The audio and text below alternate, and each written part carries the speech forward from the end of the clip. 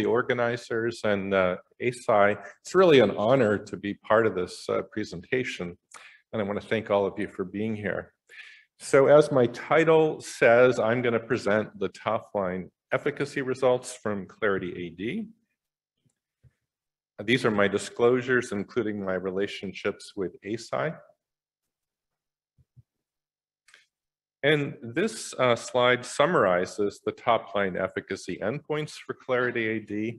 As Michael alluded to, the primary endpoint changed from baseline at 18 months in the CDR-SB, and key secondary endpoints also changed from baseline at 18 months in a biomarker, amyloid PET, and then 3 more clinical measures, the ADAS-Cog14, the ADCOMS, and the ADCS-MCI-ADL. Now, this slide summarizes the results for the primary and key secondary endpoints. Again, this trial, ClarityAD, did meet the primary efficacy endpoint. The CDR-SB changed from baseline to 18 months. And then below the line, it also met all key secondary efficacy endpoints for amyloid PET, ADAS-Cog, ADCOMS, and ADCS-MCI-ADL. So I can now stop right here. We're done. Actually, I don't want to go through the numbers in this table because we're going to look at these results graphically and individually in the next few slides. So this is, maybe the key figure from the study for the primary endpoint, the CDR-SB, the Clinical Dementia Rating Scale Sum of Boxes. And for all of these results that I'm going to show you, remember that they are for the modified intention to treat population. That is anyone who was randomized and dosed, had a baseline assessment, and had at least one post-dose primary efficacy assessment, the CDR-SB. And just to a little more elaboration on the CDR, for anyone not so familiar, this is a global rating scale. It involves an interview with the participant and an informant, and it generates scores on 6 different domains, some cognitive, some functional. Those scores are 0 to 3. So the overall score can range from 0 to 18, where higher scores indicate greater impairment. As Michael alluded to, these individuals are more compressed on the low end, starting at 3.2. What this graph shows you, first of all, on the vertical axis, we're looking at, again, adjusted mean change from baseline in the CDR-SB. We're looking at standard error bars, and we're looking at p-values that come from the mixed model repeated measures, MMRM, that's detailed in the footnote. So what do we see here? Well, we see in the placebo group that people on a placebo were declined by 1.66 points over the course of 18 months. We see that the actively treated group declines by 1.21, a difference of 0.45, which is highly statistically significant, and significant differences emerge as early as the 6-month time point. Now, moving on to the key secondary, starting with a biomarker endpoint, amyloid PET. And remember, Randy's going to present all the biomarker results. I'm just confined to one, the key secondary of amyloid PET, which is an efficacy outcome. And this is a sub-study involving 39% of the total. These individuals had to be randomized and dosed. They had to have a baseline PET, and they had to have at least one post-dose PET scan. So fibrillar amyloid burden was evaluated from one of 3 different approved tracers, florbeta-ben, florbeta-pur, flutamidamol. And since we had to pool data from multiple tracers, multiple sites, the SUVR values were converted to centiloids, which you've heard about a few times. I just want to review a little bit more what it is. So this is a scale that is anchored with a 0 value for what normal young controls show on average, and 100 is what people with mild to moderate AD dementia show on average. And as Michael said, these folks started at about a 76 centiloid.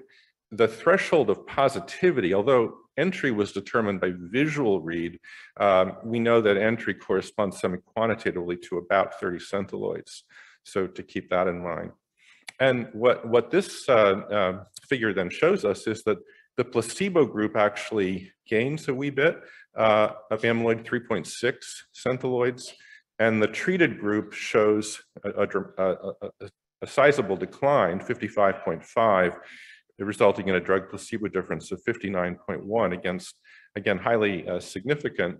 And in particular, at the end of the study, at the end of 18 months, those in the treated group had an average centiloid value of 23, so below the threshold of amyloid positivity that would get them into the study in the first place. And significant differences were evident as early as the very first post-dose PET scan at 3 months. So additional secondaries now, the clinical secondaries, starting with the cognitive measure, the ADAS-Cog. This is scored 0 to 90. Higher scores are worse. And what we see here is that the placebo group declines on the ADAS-Cog by 5.58 points. The Lecanemab treated declines by 4.14. As I recall, a difference of 1.44, again, highly significant, and significant differences emerge as early as 6 months. The ADCOMS, for those not familiar, this is actually derived from multiple other assessments, the items on the CDR, the ADAS, and the mini-mental state exam, and it's really engineered to try to produce maximal sensitivity to change in this early AD population. And it scored 0 to 1.97, higher scores are worse. And this figure shows us that the placebo group declines by 0.214, and the actively treated group 0.164, as I recall, producing a difference of 0.05, again, highly statistically significant, and significant as early as the 6-month time point again. And finally, the functional measure, the ADCS-MCI-ADL. This is scored 0 to 53, and for once, it's actually a lower score that's worse. And this graph shows us that for the placebo treated, they decline by, or they worsen by 5.5 points. At 18 months, the active group 3.5 for a difference of 2.0, highly significant, and represents a 37% slowing of decline on daily functioning by lecanemab at 18 months. And significant differences again emerged at by 6 months. So those are the top line efficacy results for ClarityAD. What I want to do with my remaining time is talk about some sensitivity analyses that we did, as well as some subgroup analyses. And these are really to look at the robustness of these effects to multiple factors, and then to look at their consistency across a range of subgroups. So here we're looking at pre-specified sensitivity analyses. Remember one more time that up until now, we're talking about modified intention to treat population, dosed, had a baseline, and had a post-dose CDR. And these are sensitivity analyses for the CDR-SB itself. So the primary analysis is what's shown in the top row above the line for comparison with these 4 different sensitivity analyses. In the first one, we wanted to look at what the impact would be of missing data. So for that, a rank analysis of covariance was performed with missing data imputed by multiple imputation. The second sensitivity analysis, instead of modified intention to treat, was standard intention to treat. That is, all randomized individuals, regardless of whether they got dosed. In fact, all of them did. and regardless of whether they had a post-dose CDR-SB, and some did not, of course, because they may early terminate before that assessment was done. The third sensitivity analysis was to look at the impact of ARIA-E, and primarily for functional unblinding, because it could unblind, certainly could unblind participants and study partners, and possibly clinical raters, although they were, rigorously kept, unaware of safety data. And in that case, what was done was to censor any assessments that occurred after occurrence of ARIA-E. The fourth sensitivity analysis was to look at the impact of COVID. And again, Michael already spilled the beans, but there was this thing, a global pandemic. Some of you might have heard about 2020, and so much of the trial was conducted during that. It's really remarkable, I think, especially what the participants did for the study. But here we wanted to look at the impact of the pandemic on missed dosing in particular, because some of the sites at the peak of the pandemic, were shut down, temporarily, my site included. And so in this case, individuals who missed at least 3 consecutive doses during the peak of the pandemic were excluded from the analysis. And with that, all of that in mind, then, if you think about these 4 sensitivity analyses, what you can really see is that, should have been using my pointer, but in this column here, maybe I shouldn't have been using the pointer. The treatment difference at 18 months is really pretty similar, across sensitivity analyses and similar to the primary. The percent slowing is really pretty similar, between 25 and 30%. And of course, the p-values are all highly significant. So in brief, these analyses revealed the results are very robust. Quickly then to go over some subgroup analyses, and this was done to look at the consistency across a number of subgroups. This slide, first of all, shows sensitivity analysis for the CDR for those subgroups that were used for the randomization stratification. Those are shown on the left column, and these are forest plots which show adjusted mean difference in CDR-SB versus placebo with 95% confidence intervals. And if you just scan, down the, the center of the forest plot here, you can see that all of the values, favor Lecanemab. So all of these factors used for, randomization stratification, Alzheimer's meds at baseline, clinical subgroup, that is MCI versus dementia, ApoE4 carrier status, region of the world, all the subgroups showed, similar results.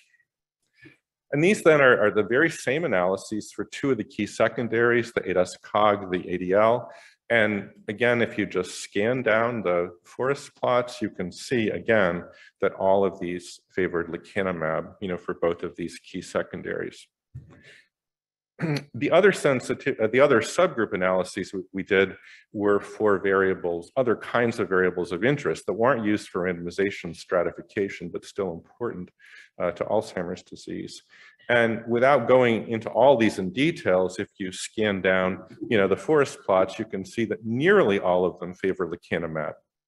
One exception, ApoE4 homozygotes. Now, I don't think we should make too much of this. I certainly don't. This is, with so many subgroups, we're bound by chance to have some that go the opposite direction. And I think for ApoE4 homozygotes, first of all, it's a small subgroup. It showed unexpectedly slow decline with the CDR-SB in the placebo group, which may have been a factor.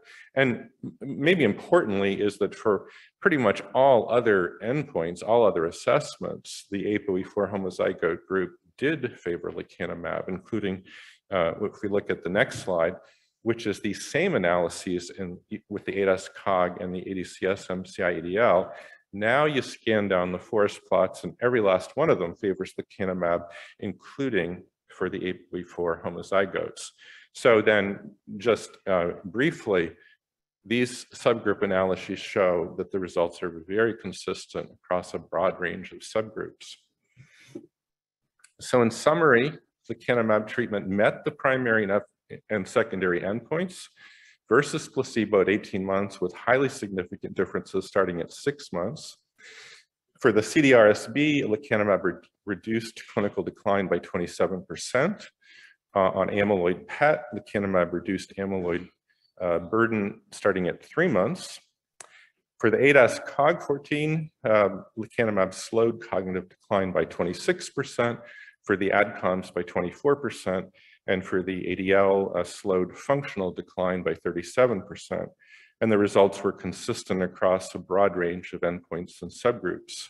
And in conclusion then, lecanemab reduced markers of amyloid in early AD and resulted in less decline than placebo on all measures of cognition and function at 18 months. These differences were observed as early as 6 months, and these findings encompassed a broad range of endpoints and subgroups. And I thank you for your attention.